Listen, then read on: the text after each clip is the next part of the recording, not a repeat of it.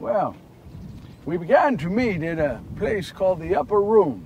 And this day I remember Jesus was over to the side, and you know what he was doing? He was washing the feet of one of the others. And when he saw me, he said, "Come over here and sit down. I want to wash your feet." And I looked at him and I said, "No." I said, "I will not allow you to wash my feet. I am not worthy." May I confess something to you? I lied to Jesus. Yes, I lied to him. You see, in my day, washing feet is reserved for the lowest of the low. Did you know that? That even a slave, if the slave were ordered by his master to wash his master's feet, under our law, the slave could refuse and that slave could not be punished. Here was Jesus washing feet, something reserved for even lower than a slave. And I knew that if I allowed Jesus to wash my feet, I would be expected to wash others. You see, it was not a feeling of unworthiness that made me say no.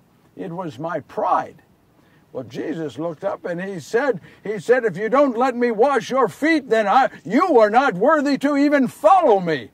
Well, when he said that, I threw off my cloak and my tunic and I ran to him and I said, "Wash all of me then." And he started to laugh. He said, "Put your clothes back on." He said, "I'll wash your feet. You take care of the rest of you." Well, that night we were reclining at table, and Jesus said that this very night he was going to be arrested and been beaten. Well, I stood up and I said, "No, you will not. I will not allow it." You'd think I would learn, wouldn't you? But Jesus looked at me and said this. He said, "Simon," there's something I'll tell you of Jesus. When he was pleased with me, he called me Peter or Simon Peter. But when he was displeased, he called me Simon. And this night he said this. He says, "Simon, hear me. Before the cock crows, you will deny me 3 times. Well, I started to argue. "I will never deny you." And finally I had enough sense to sit down. What did I tell you Jesus does when you argue with him? He just looks at you, gives you plenty of time to realize that he might be right. So finally I closed my mouth and I just sat back down. Well, later that night we were at a place called the Garden of Gethsemane. And Jesus asked a group of us just to kneel and to pray with him. And I remember I was off to the side and I was kneeling. And do you know that I fell asleep? Jesus came over, he nudged me on the shoulder and he said, "Simon," he says, "I've asked you to pray with me." I said, I'm sorry. "Yes, I will pray with you." And I remember I started to pray and I noticed Jesus off to the side and I could hear that he started to cry. And so I was praying in earnest, but did you know I fell asleep again? I fell asleep. And Jesus came over and he nudged me again, I think a little harder this time. And he said, "I've only asked this one thing of you. One thing, to pray with me for 1 hour. Can you not do this?" I said, "Yes, Jesus, I am so sorry. I will pray with you, yes." And I started to pray. I saw Jesus was praying. But do you know that I fell asleep for a 3rd time? Yes. It was only when the guards came to arrest Jesus that I awoke. And I remember I got up and I saw that they were arresting Jesus and taking him away. Well, John came over to me and said, "Simon, let us follow. Let's see where they take Jesus." I said, "Yes." And so we followed at a distance and we found that they took Jesus to the home of Caiaphas, the high priest. And John knew people there. His father Zebedee owned the fish company that we worked for. And so they sold fish to the home of Caiaphas. And so he was able to get us into the house. And we made our way to a center courtyard. And as I was there, John said to me, he said, "Simon, you just stay there by the fire." He says, "Warm yourself, and I'll go and find where Jesus is." I said, "All right." I stood there, and John went, and I'm warming myself. And all of a sudden, there was a woman off to the side, and she just kept looking at me. And I remember I moved away and turned, and she came closer, and she said to me, she says, "I know you, don't I?" I said, "No." She says, "You're a friend of the Nazarene." I said, "No, I'm sorry, I don't know who you're talking about." And I turned away from her. But do you know, she came around to the other side.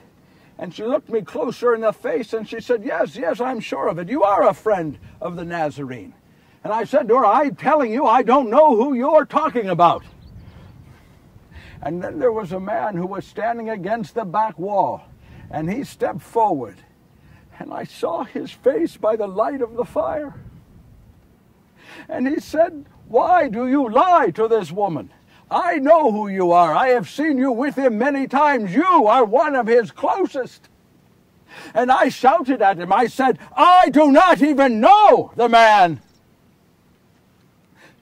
As I said that, I heard the crowing of a cock. And I remembered what Jesus had said. And I remember as I turned, I saw Jesus on the stairs. He was walking up. He had already been beaten. And he was just looking at me. And I turned my back on him. I turned my back on Jesus. I ran out into the streets of Jerusalem, and I dropped down to my knees, and I begged God for forgiveness. I said, God, please forgive me. I want you to know something, and this is very important to me. There is little to no difference between what I did and what Judas Iscariot did. We both betrayed Jesus. The only difference is I dropped down to my knees and I begged God for forgiveness. I pray to this very day that my brother Judas had done the same. Well, the next 2 days were the worst days of my life. Jesus was beaten many times. He was scourged. He was taken out and he was crucified. And where was I? Big, strong Peter, the rock, the one who was going to stop this from happening. I will not allow it, I used to say to him. Where was I? I was hiding. Like a frightened rabbit, I was hiding. I was not even there when they crucified my Lord. I was too frightened.